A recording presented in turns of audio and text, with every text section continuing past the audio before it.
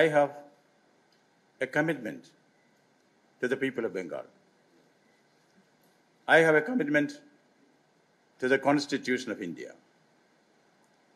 I have a commitment to the democratic traditions of the great nation. I have a commitment to the glorious culture and heritage of Bharat Mata.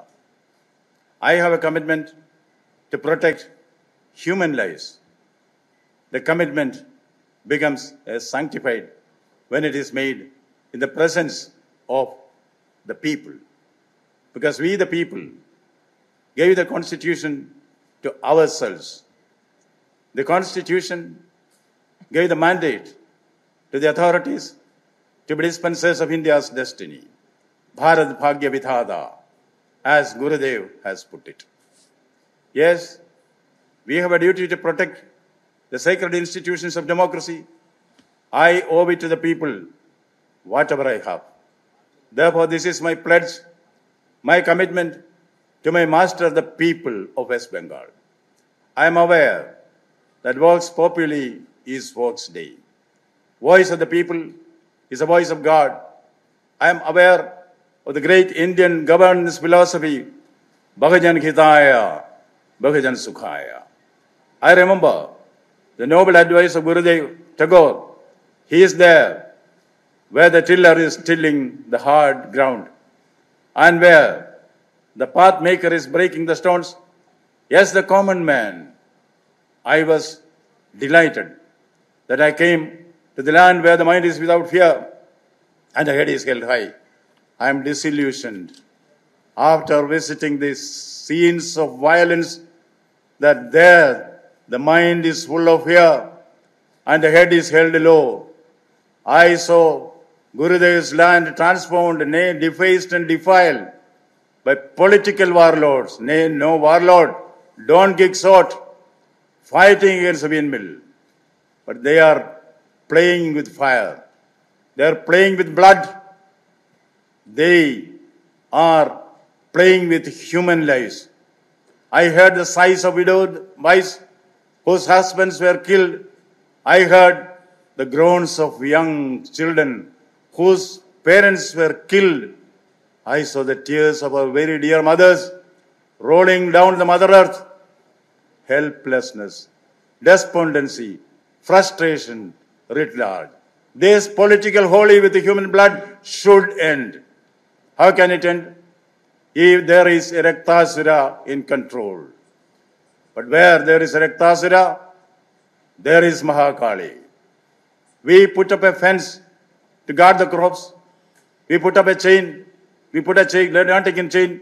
What do we do when the fence itself eats up the crops? What do we do when the chain itself becomes mad? Isn't it this that we see in the battlefields on the crimson lands of Canning, Bangore, Basanti, Kuch Bihar, Murshidabad, Purulia? Who is responsible for this? Who is responsible for this? As Bhishma said in the Mahabharata, if Kichaka is dead, Bhima is the killer. If democracy is dead during this Panchayat elections, who is the killer? Who is the killer? Who is the killer? Will the State Election Commissioner SEC please raise his hand? Will the SEC please raise his hand?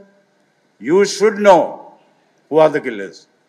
You are the custodian of the lives of people during election.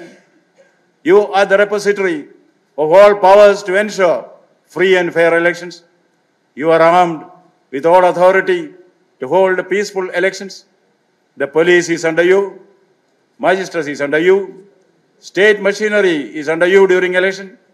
Still, why this gruesome violence, repeated violence, spiraling violence, murder most foul? The forces of darkness are on the prowl. Satan has risen from hell again. He is strutting and fretting on the streets of Canning, Bangor, Basanti, Kuch Bihar, Murshidabad, and where not. Lucifer, Mammon, Beelzebub, you name the Satans, you name them, all the forces of darkness are here Yes, yes, Shakespeare is right. Mr. SEC, looking at the murders happening in the field, Shakespeare would say, hell is empty, all the devils are here. Mr. SEC, Bengal expects you to do your duty. Have you done your duty? Do you know what is your duty? Will you do your duty? You have to dip in the holy waters. When Rishi Kashyapa failed in his duty to save the life of King Parikshit, he was overcome with a sense of guilt. Rishi Shakalya advised him to take a dip in the holy waters for salvation. Mr. SEC, you have no holy waters even to dip into. You are knee deep in sin against the people, your masters. Sin against the constitution, sin against the judicial courts. This is the opinion of the people, assessment of your masters, the people.